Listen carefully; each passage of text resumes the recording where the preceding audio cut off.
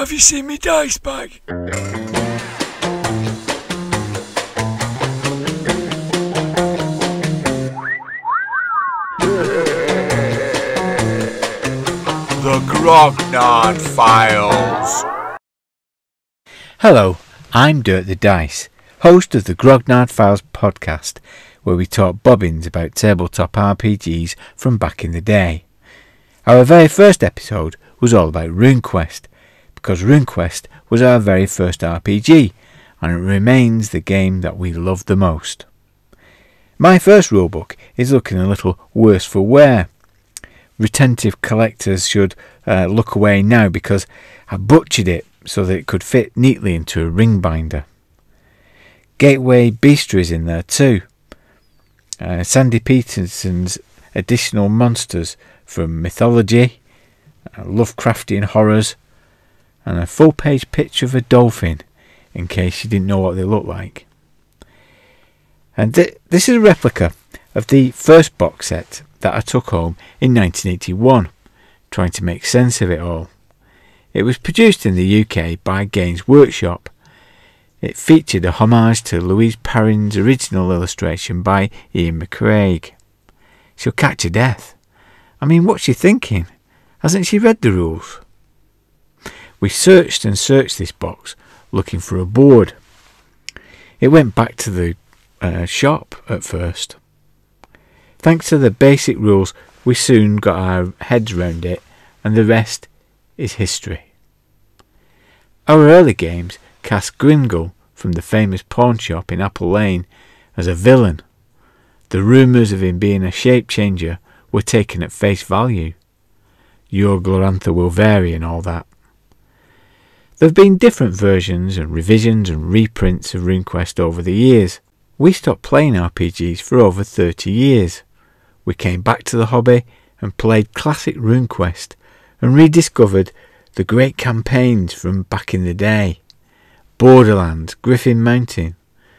We even worked out how to play RuneQuest 6 with its authentic but complicated special attacks. When New Chaosium launched their Kickstarter to reprint RuneQuest at the end of 2015, I had to be part of the tribe. I went in big. I pledged at Rune Lord level. I never knew I'd make the experience rolls or attract the benevolence of Orlanth, so I'm ashamed to say that I'm a checkbook Rune Lord. The box is wonderfully packed with the care and attention of a new iMac. Inside there's a Games Master screen, specially printed to commemorate 50 years of Glorantha. There's the old school character sheets. I got the leatherette hardback copy with a great dust sheet. The rules have been lovingly laid out with the appendix built into the main body of the text. There's a few extras too from Worm's footnotes. And there's the stats block for the sample character, Rurik the Rune Lord. In addition to the rules, I got the OSR bundle.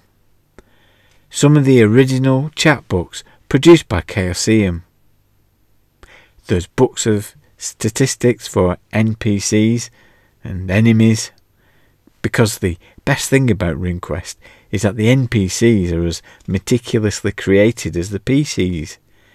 But the bad thing about RuneQuest is that the NPCs are as meticulously created as the PCs, which can make RuneQuest hard work for the Games Master.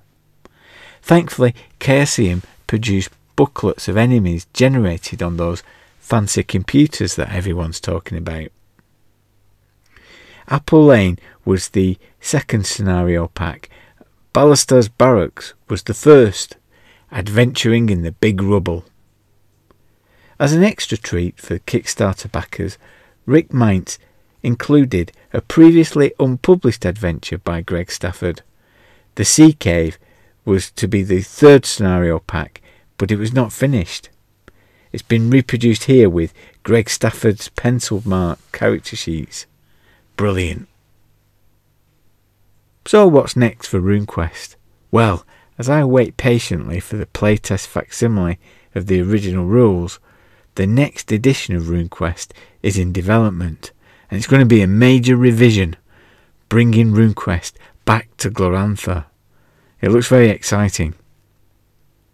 If you would like the chance to play the Sea Cave adventure online, then find out more about our Patreon campaign.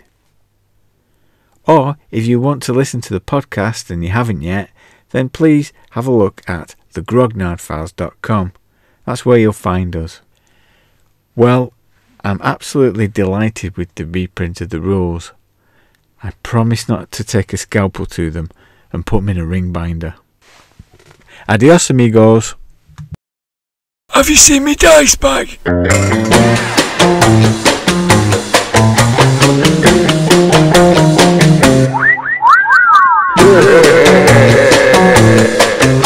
The Grognard Files.